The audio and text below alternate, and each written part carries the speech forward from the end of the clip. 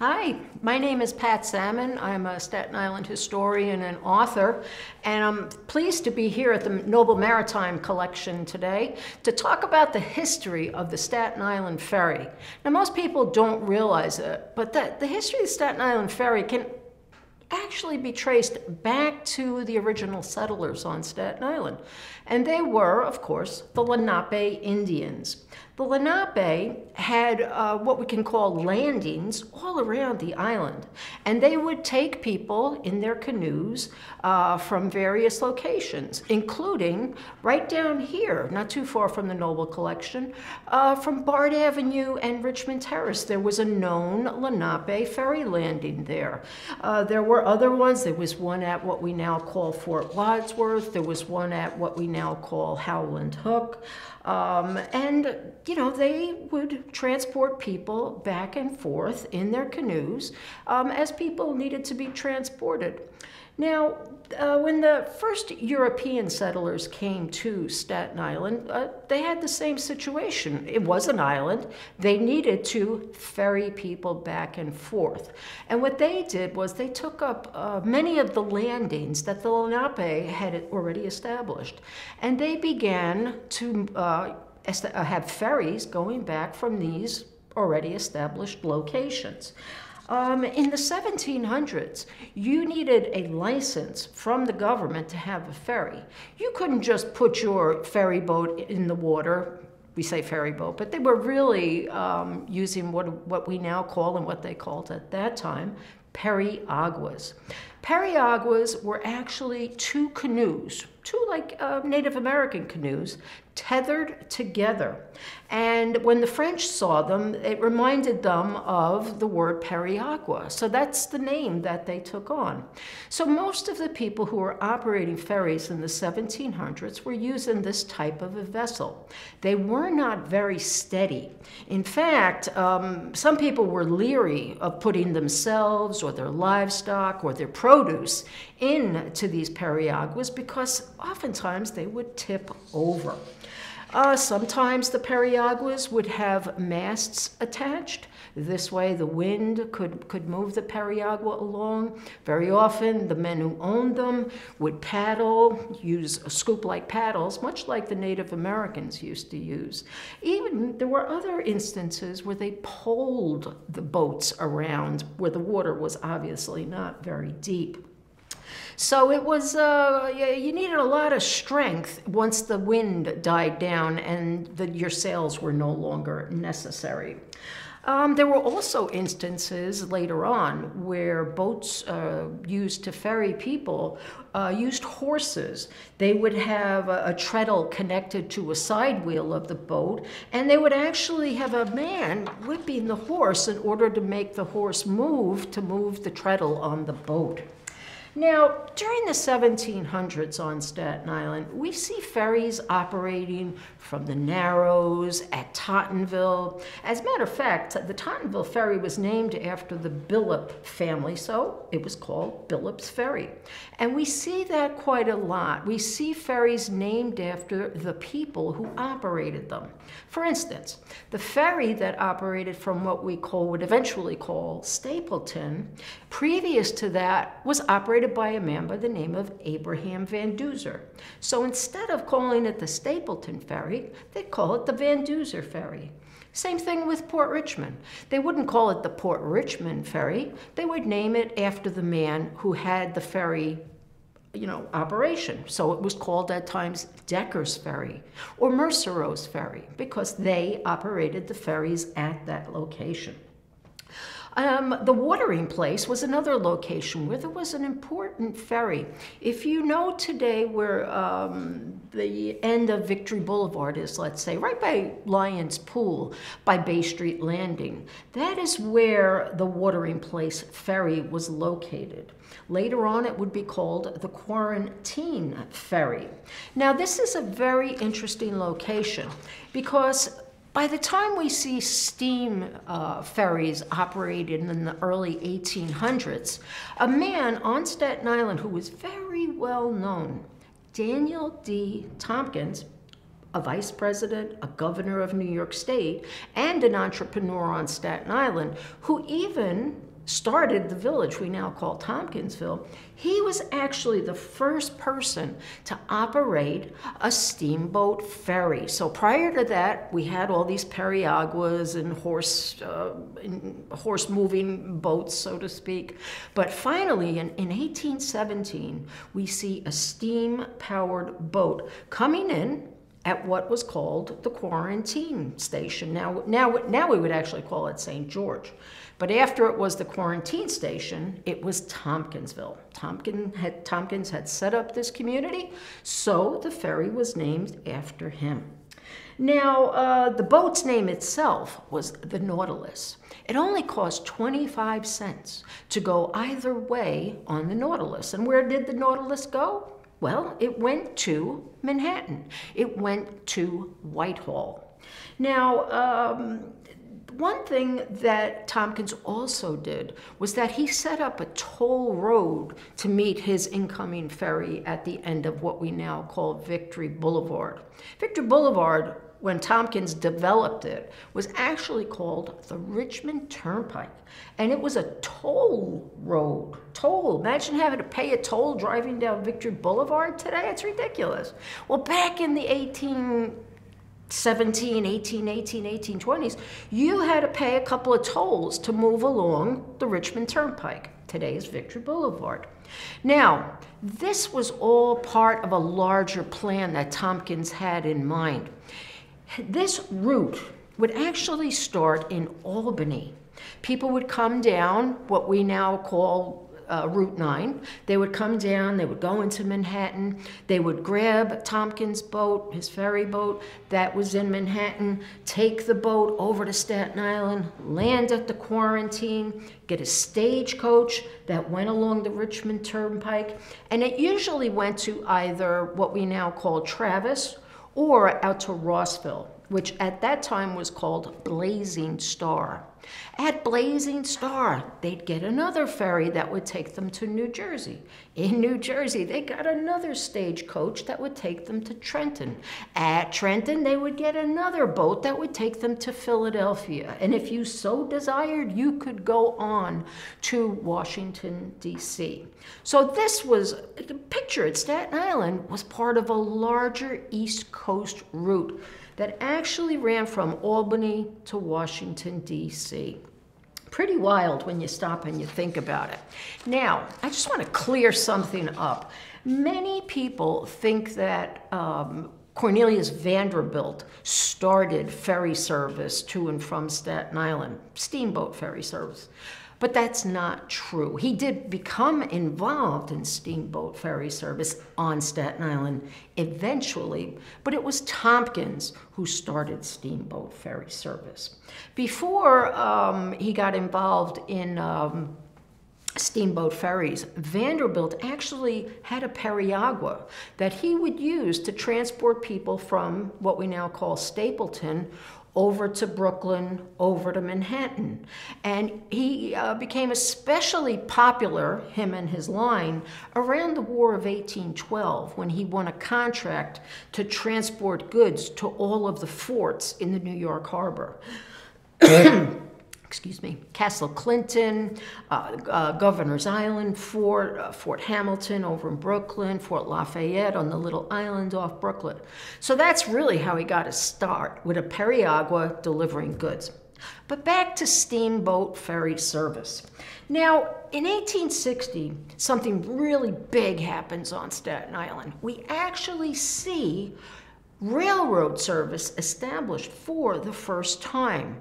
And this railroad actually runs from what we now call Clinton all the way to Eltingville. Eventually, it would make its way to Tottenville. But actually, this line went belly up before it was even a year old. But it was the Vanderbilts, William H. and Cornelius, who actually bailed out this railroad line. And they reestablished it, and they took all of their business know-how and they put it towards this Staten Island Railroad, and they made it a great success. So this railroad actually ran, as I said before, from Clifton, which was then called Vanderbilt's Landing, because by 1860, the Vanderbilts are heavy into ferries from Staten Island, and the railroad ran to Tompkinsville. It was a very, very popular line. But before I go any further, because we're in the 1860s right now, 1861, as you all know, a big event happened in the United States. War was declared between the states in April of that year. And the Union and the United States government, the Northern government, realized that, well, my goodness, these Staten Island ferries that they have running from Staten Island to Manhattan, they are just perfect for transporting soldiers, transporting goods, putting big guns on their decks, because, much like the ferries even today, they had very shallow bottoms, so they could go into the swampy areas of the South, and they could drop off soldiers, pick up wounded, to take care of the wounded inside the ferry boats. They removed all the seating, and they would bring the wounded soldiers there. And very often, too, these Staten Island ferries participated in battles. And this was between 1861 and 1865. The government, the United States government, the Northern government, paid good money for these Staten Island boats, anywhere between $70,000 and $90,000. Oh, they bought the Northfield and the Clifton and the Westfield and a boat called the Hunchback, and they all served gallantly in the war. Some of them were destroyed in battle. Some of them were destroyed by the Northern Navy so that they couldn't be captured by the Confederacy. Most of the boats did live on, but because they were, and I wouldn't say they were rebuilt, but new ones were built to replace them, and they were given the same name to honor these boats that were in the service of the United States Navy and United States military. So you see in ferry boat history, you see, again, there's another Westfield, there's another Northfield, another Clifton, another Southfield. So anyway, I just wanted to, let you know about that. Around 1886, there's a very important individual who comes to Staten Island, and his name is Erastus Wyman. He is actually a Canadian, and he's very interested in improving Staten Island. So he has a meeting with a man by the name of Robert Garrett, who runs the North Shore ferries from Staten Island. There were ferries that ran from New Brighton, from Sailor's Snug Harbor, from Port Richmond, from West Brighton, Mariners Harbor. There was all these different boats on the North Shore on the Kill Van Kull.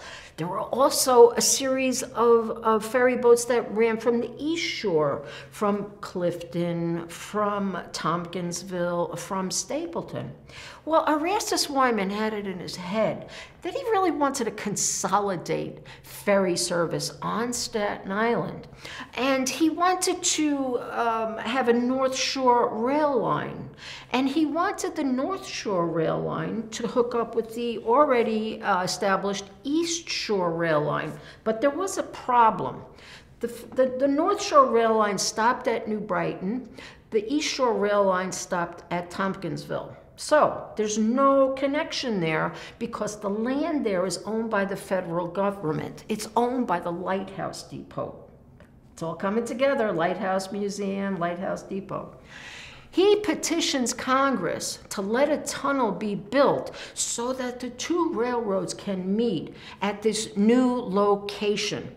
And at this new location, he built a ferry terminal.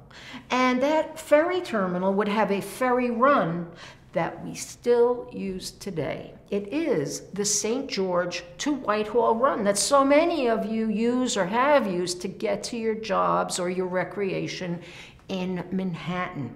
It wasn't always called St. George. Here's the thing. Erastus Wyman was he was using land that belonged to a man by the name of George Law, and he owed Law money. And he went to Law and he said, "I don't have the money. Can I please be given a second chance to pay in a few months?" And Law said, "No, absolutely not." And then he pressed on Erastus Wyman, like he always did. And he said, "Well, now, George, if you give me a few more months to pay my loan to you, I will make your name live on for all time. I will canonize your name, and I will turn it into a village on Staten Island."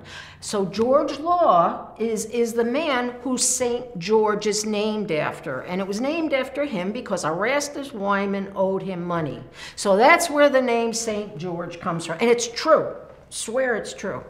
Now, the miracle here, and it's not really a miracle, but the wonderful thing here is that, again, that is the only ferry run that we still have today. The one from St. George to Whitehall in Manhattan was established by Erastus Wyman. Just a little interesting side note here about Erastus Wyman. He got involved with the Baltimore and Ohio Railroad, and they actually would run the North Shore Rail Line and that ferry run that went to Manhattan. They ran it till 1905. Well, Wyman needed to get people to buy tickets for the ferry boat and for the railroad because he had to get money to the Baltimore and Ohio Railroad. So he set up all these attractions on Staten Island.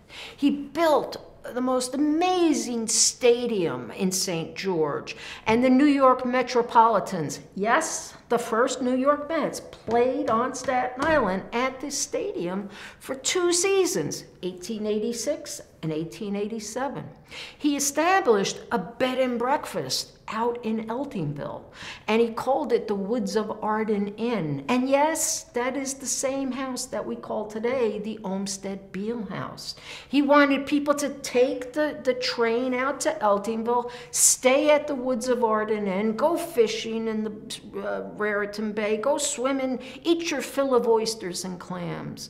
He also built a place called Aristina on the border of, and I know some of you caught that it's named after Erastus Wyman.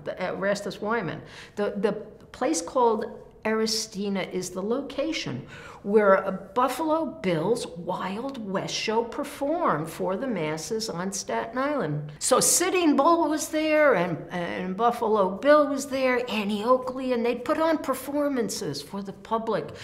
They'd reenact battles that were fought out in the western United States between the cavalry and the Native Americans, or they would, have all kinds of shooting competitions and displays of shooting, and hold a rifle in the back and use a mirror and shoot the bottle off the fence. Oh, it was just crazy what was going on. But this was all for the railroads and for the ferries so that Wyman could get people to Staten Island to use these modes of transportation.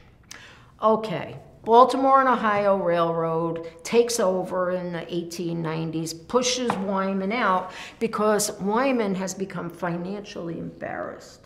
So the railroad on the North Shore and the ferry run is run by the Baltimore and Ohio Railroad. People are upset by the 1890s, late 1890s, because the boats are filthy, the boats are old. They're still using the boats that were built at the end of the Civil War. They're dirty, they're late, it was just terrible. The public was really upset, so they petitioned then Borough President George Cromwell to petition the city of New York to take over ferry service. Now, the city of New York never operated a ferry in all the years that the city of New York was around. And it was after consolidation, when Staten Island became part of the city, that the people of Staten Island said, we need ferry service operated by the city of New York. And the city of New York simply said, no, we have no interest in getting in the ferry business for you people. But then, in 1901, on June 14th, there was a major accident The Northfield ferry boat, run by the Baltimore and Ohio, was backing out of Whitehall to go on its ferry run to Staten Island when it was slammed from behind by a boat called the March Chunk. The March Chunk was actually a boat run by the Baltimore and Ohio Railroad that was not supposed to be using the Whitehall slip there. They were supposed to be upriver on the Hudson River using a slip up there. But because there were so many transportation opportunities at Whitehall, you know, we had horse-drawn carriages and cabs and things of that nature, it was easier for the March Chunk to pull in at Whitehall and better for its commuters. Well, the people of Staten Island were really mad when this happened. A few people lost their life on the Northfield from this accident. Many of the horses that were pulling carriages along actually fell into the water and were drowned. People were livid. And they finally, they petitioned and petitioned, and the city of New York finally agreed that they would operate ferry service for these people in Staten Island so that they could quiet the people of Staten Island down. They even ordered 5 new ferry boats, and these ferry boats would be called the Borough class of boats. 4 of them were made in Sparrows Point, Maryland, at a shipyard down there because the shipyards in Staten Island could not accommodate making 5 brand new ferry boats. But the 5th ferry boat was made on Staten Island. In fact, it was on October 25th, 1905, that municipal, New York City owned, municipal ferry service began between Staten Island and Manhattan. 1 boat of the Borough class took off from St. George at Staten Island. 1 boat took off from Whitehall in Manhattan. And fittingly, the one that took off from Manhattan was called the Manhattan. The one that took off from Staten Island was called the Richmond. So they take off at the same time, they're coming across the harbor, and what happens when they get to the Statue of Liberty? No, they don't crash. But the 3 other ferry boats come out to meet them. All 5 come together. What are the other 3? What are they called? Queens, the Bronx, and the Brooklyn. That's why they're called the Borough class of boats. They're launched in 1905. They're beautiful boats, and they're in service for many, many years. The next class of boats, because when boats are launched, they're generally in a class. You know, they have sister ships, so to speak. Well, the next class of boats wasn't a class at all. It was actually a bunch of single ferry boats that were launched in about an 8-year period, but they were called the single class of ferry boats. First one was the Mayor Gaynor, the next one was the President Roosevelt, and the next one was the first boat to be called the American Legion. The Mayor Gaynor was built in 1914.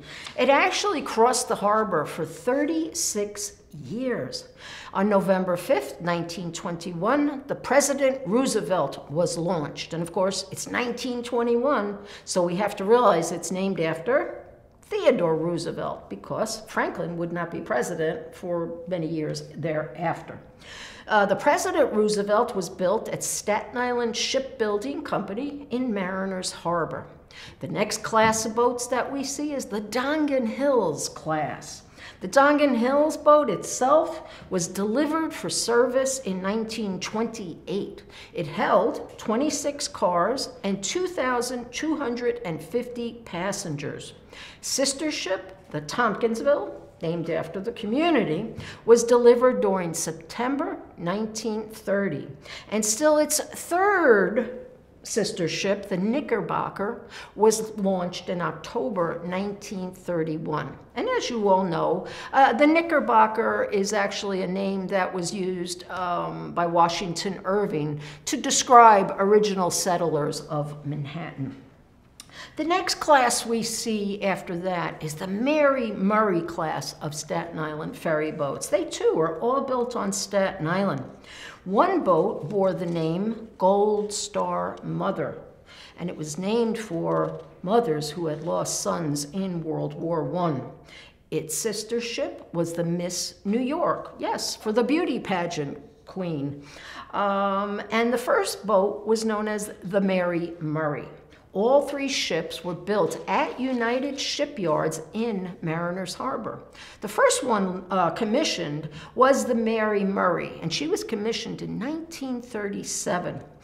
You may recall driving down the New Jersey Turnpike back in the 1990s, and by exit 9, you would see a Staten Island ferry boat off in the Raritan River. Well, that was the Mary Murray that was sitting there for years and years and years and years.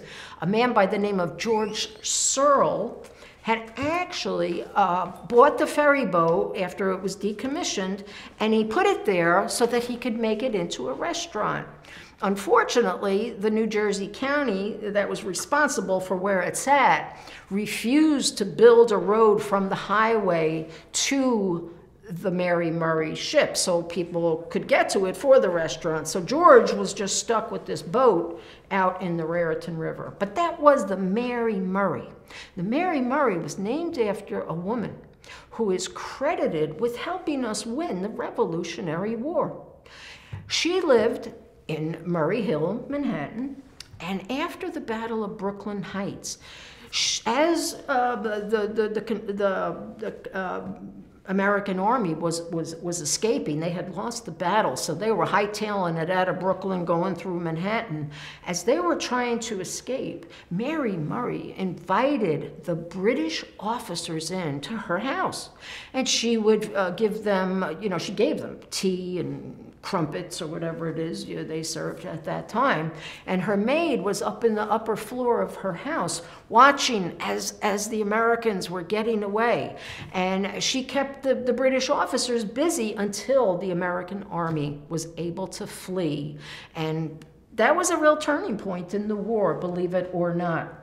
The Mary Murray was also one of the only Staten Island ferries to have a big painting of Mary Murray in the boat itself. And that painting went missing for many years. And when I was working for the Staten Island Museum, we actually were in a storage facility owned by, the DOT. And I just happened to spot the painting buried over amongst some stuff over on the side there. I was like, that's the Mary Murray painting that went missing. Anyway, I'm off track as usual. But interesting to note, too, that the Miss New York, believe it or not, was the first Staten Island ferry to actually have a snack bar on it. It opened on June 30th, 1950. The riding public could get their fill of ice cream, pastry, coffee, sandwiches. They had two kinds of soft drinks. So it was a very popular boat, I should add. The Merrill class of ferry boats, that was the next class of ferry boats to be commissioned and put in the water. Private First Class Joseph F. Merrill was a Medal of Honor winner. He was killed during World War II near Low, Germany. He was credited with saving his battalion from a shore massacre. He took on the Germans pretty much single-handedly during a battle, and he died while he was, doing his thing.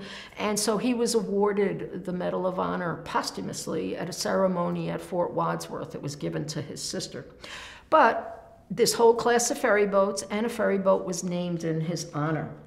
The sister ships to the Merrill boat were the Verrazano, two Z's, not one Z, and the Cornelius G. Kalf. Kalf was a real estate entrepreneur going back to the early 1900s. And he was not only very involved with real estate, he was very involved with cultural organizations. In fact, he worked with the Daughters of the American Revolution to save Conference House Park. He was very involved with the Staten Island Institute of Arts and Sciences, now the Staten Island Museum. So those three ships were all built at the Bethlehem shipyard. The Merrill was christened August 19th, 1950. The Verrazano was christened on January 9th, 1951. The Cornelius Calf was actually launched on October 16th, 1950. The next class of boats that we see is not built on Staten Island. By the early 60s, many of the shipbuilding companies are gone from Staten Island, or they can't handle building a newer, bigger class of boats. So we see that the Kennedy class of boats is built at a place called Orange, Texas. And the Kennedy would actually arrive on Staten Island in May 1965. It cost $4.5 million. Its sister ship, another American Legion, was also launched at this time. The third ship in that class was actually the Herbert Lehman of Lehman Brothers, the financial corporation. Now, when the Lehman was put out of commission and the American Legion was put out of commission, they weren't just sold, just for their scrap metal. They were actually viewed as being ripe with parts for the John F. Kennedy, because the Kennedy was not going to be going out of service anytime soon. And so the parts were removed from those two boats and put in the storage shops of the Staten Island Ferry in order to keep the Kennedy going for many, many years. The next class of boats that we see is the Barbary class of boats, and they go into service during late 1981. At first, they wanted to call the Andrew J. Barbary the Aldo Moro for a former prime minister of Italy who was kidnapped and slain in 1978. But people thought more about it, and they decided to name it after a beloved high school football coach, Andrew J. Barbary, who worked at Curtis High School. The sister ship of the Barbary is, of course, the Samuel I. Newhouse. And, of course, it's named after the man who bought the Staten Island Advance in 1922, who went on to develop Advance Publications, a company that owned more than dozens of newspapers, owned television stations, cable television stations, magazines, Condé Nast, the list goes on and on and on. The next class of boats is the Alice Austin and the John A. Noble. They are launched in 1986. And of course, we're in the facility that is named after the artist, John Noble. And over my shoulder, you can see a life preserver from the Noble ferry boat. They are the smallest boats in service, 207 feet long. They were mainly used on nights and weekends when there wasn't so many people riding ferries. Now, the Barbary class was always looked upon as the workhorses of the Staten Island ferry crew, and they could accommodate about 6,000 people. Now, of course, they couldn't accommodate automobiles. The Kennedy was the last boat that would accommodate automobiles. And then, of course, after 9/11, we stopped putting automobiles on Staten Island ferry boats. The next class of boats, the Molinari class of boats. It was designed to incorporate the best of the Kennedy class of boats and the modernness of the Barbary class of boats. Those boats, the Molinari, the Marquis, and the Spirit of America, had elevators, they had air conditioning, they had display portals that showcased the harbor floor. The Guy V. Molinari was introduced to the riding public on January 26, 2005, and it was the first ferry to be named for a living person. The John J. Marquis began running from Manhattan to Staten Island on May 20th, 2005. Of course, we all remember John J. Marquis. He was the longest serving politician probably in the history of the United States. He served for 50 years. The Spirit of America was set sail on April 4th, 2006. There was a lot of controversy about that name. They wanted to call it the September 11th, but people felt that it was too much of a reminder of that awful day that we experienced. So everybody settled for the Spirit of America.